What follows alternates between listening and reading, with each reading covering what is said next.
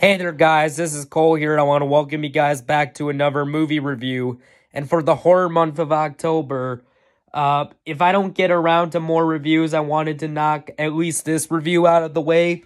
And that is for my favorite horror film of all time, as well as, well, not my favorite Stephen King movie, because my favorite Stephen King movie is The Shawshank Redemption, which I need to do a review on that movie someday, but I'm going to talk about The Shining, such a great, well-known, iconic movie. Like, The Shining is such a well-known movie, even for the people who haven't seen it. Like, and even if you don't watch horror movies, like, you know The Shining. Like, you've heard the name. Like, that is how well-known of an iconic movie The Shining is. The Shining is so well-known that even for people who haven't seen it, like, you know what The Shining is. So yeah, that's how iconic this movie is, and it's my favorite horror film as well as one of my favorite films. I know most people think this is the best Stanley Kubrick movie, and I do like it.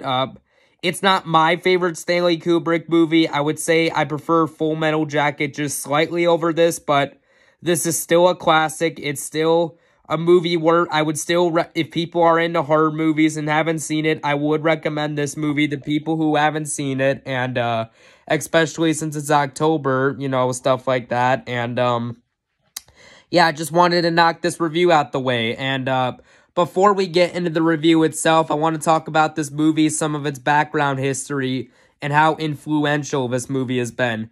Now, at the time it came out in 1980, the reviews were mixed. Stephen King didn't like it because it wasn't like his book. And, however, over the years, like, over the decades, like, just a year after The Shining came out, just about 2 years after The Shining came out, the movie got a great reputation, 42 years later, The Shining is considered one of the best, if not the best, horror film of all time. Like, The Shining, it's considered one of the best, if not the best, horror film ever made, and, I can't really argue with that statement. And yes, this is a great movie. The movie got, this movie got a bunch of, it got a bunch of critical acclaim, and people still talk about it to this day. 42 years later. Yeah, that's how influential this movie has been. Years ago, I still like him, but in 2017, 2018-ish is when I started getting into Stephen King movies and books, and I watched The Shining in 2018, and I really liked it, and I still do. But yeah, and not only that, The Shining is so influential that back in 2013, Stephen King wrote a novel that actually was implied as a sequel to The Shining called Doctor Sleep, which has Danny, the kid in this movie, grown up as an adult decades later with a kid of his own, and which was made into a 2019 movie. And I gotta say, I thought Doctor Sleep, I thought it was a great movie. Yes, it wasn't as good as The Shining, but it was a good follow-up. And The Shining's so famous that they even made a documentary about it.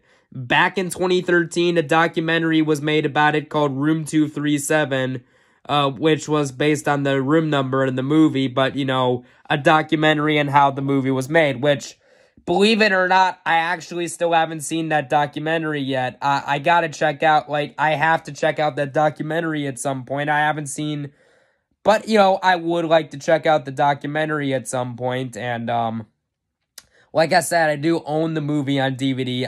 I just don't have it out right now because, we're packing up this house and, the whole background here, yeah. But in 2 days, but I wanted to get one more review out before before we leave this house, and, but yeah, enough chit-chat. Let's get into the actual review. So, what's the plot in the story? So, the plot in the story: Jack Torrance, played by Jack Nicholson, becomes winter caretaker at the isolated Overlook Hotel in Colorado, hoping to cure his writer's block. He settles along with his wife, Wendy, played by Shelley Duvall, and his son, Danny, which I can't think of the actor who plays Danny Lloyd, I think is the actor's name. Danny Torrance in the movie, but I think the actor's name is Danny Lloyd. I could be wrong on that, but yeah, As Jack's writing goes nowhere and Danny's visions become more disturbing, Jack discovers the hotel's dark secrets and begin to unravel into a homicidal maniac hell-bent on terrorizing his family.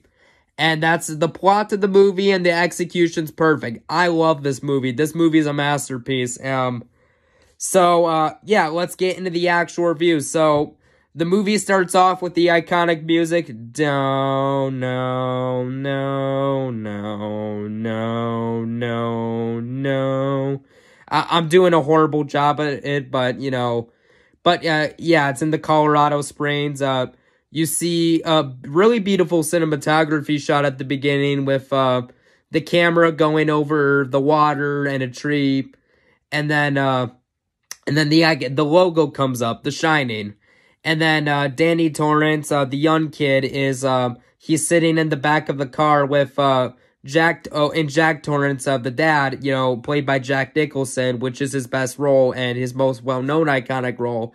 He's driving the car forward, and the kid asks, hey, when are we gonna be there? He's like, we're almost there. And then they arrive at the hotel, and we're introduced to Dick Heron. I probably butchered the spelling of that name, but anyways, he is a guy who works at the hotel, but anyways, that's not the main one. Jack Nicholson, aka Jack Torrance, he's talking to the hotel manager. He's like, don't worry, I'll be in and out, I'll check out when it's time to, and we'll settle in here with my family and stuff like that.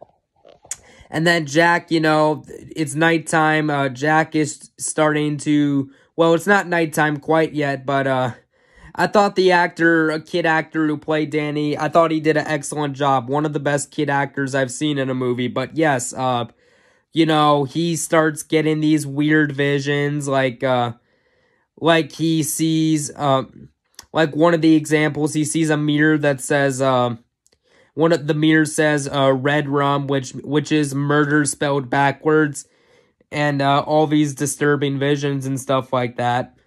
But I mean, there's the and then Jack Nicholson. There's the part at nighttime to where, well, I know I'm going out of order here, but screw it. There's so much to talk about, but yeah, it's I like how this movie's the way it's set up, because it's such a weird and trippy movie, but in the right way and not the wrong way. But yes, Jack and Danny and his mother, they go outside. Well, she says, Anyway, so Danny's Wendy is talking to the care instructor, the one at the hotel, the woman. She says that sometimes Jack came home drunk and all this and all that, and abused Danny, but it was by mistake and stuff like that. And but there hasn't been an occurrence since then, and he's been trying to lay down the drinking and stuff like that. And I like the part of the movie to where Wendy says to her kid, Danny, he's like, why don't you want to eat? He's like, I just don't want to. and in the background, you see a TV with the Roadrunner show on. I mean, or something like that. It's been a while since I've seen this movie. But anyways, a cartoon on it, which was a nice little touch. I will say that. Wait, no, yeah, it was the Roadrunner. But yeah, that was a nice touch. And then there's the part where it's snowing outside, and Danny and Wendy, they're walking. They go into like this. It's really weird because like Jack Torrance, he's looking down on this table. He sees a plastic model, but of this hedge maze.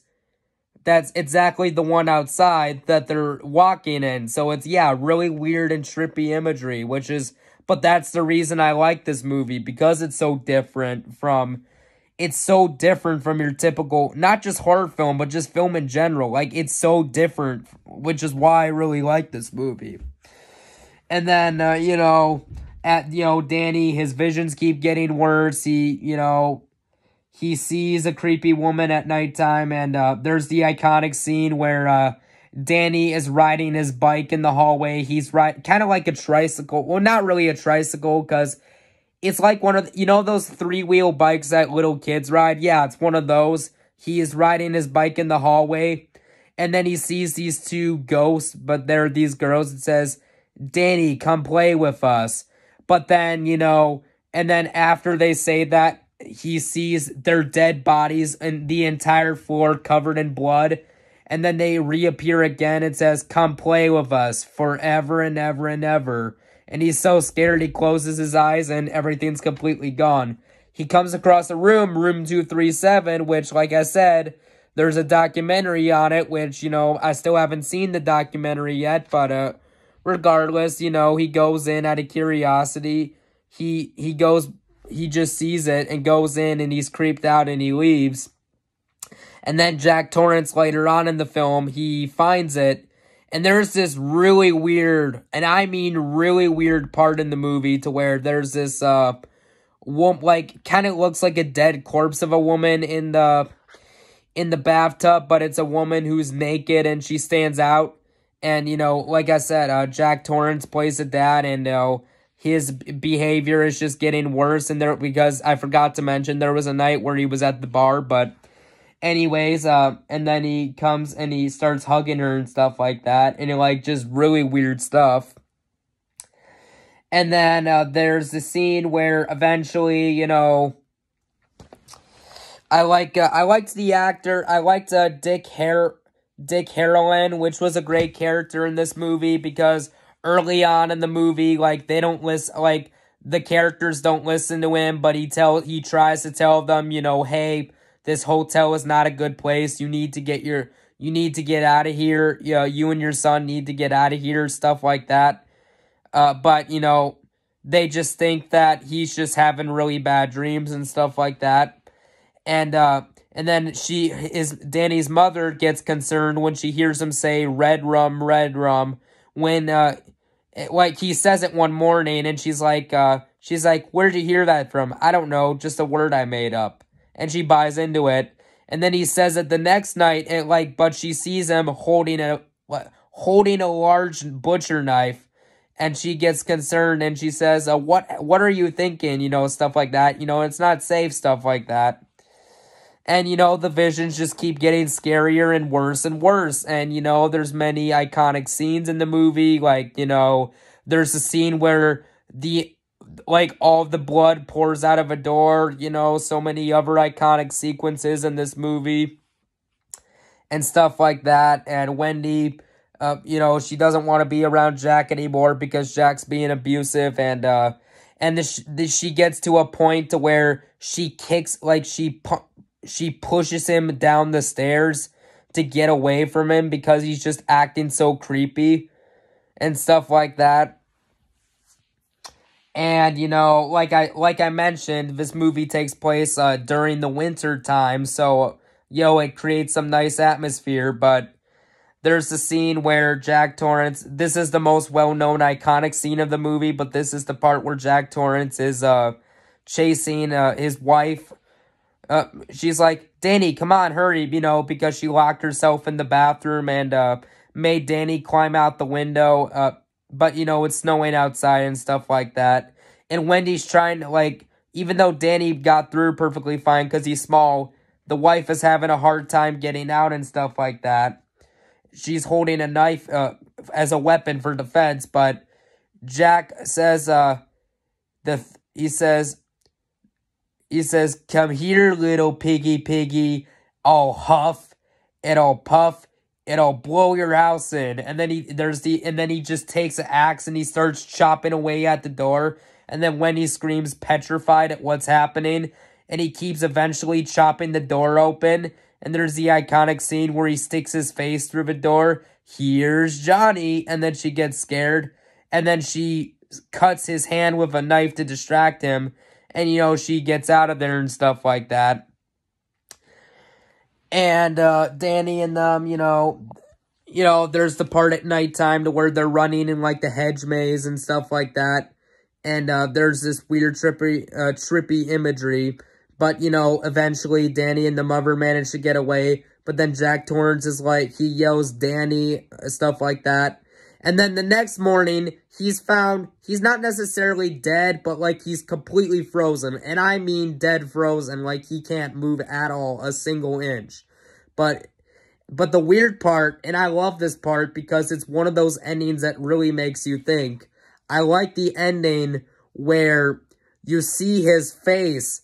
Like, even though he's supposed to be technically dead, you see his face in a picture from the 1920s. And this was a movie that came out in 1980, and it takes place in the 1970s. So it's like, what just happened? Like, what just happened? Like, this is such a weird ending. But yes, great movie. Just, I couldn't keep it short. But yeah, that was my review of my favorite horror movie, The Shining. Great movie. I recommend to people who haven't seen it, and I'm going to give this movie a 10 out of 10.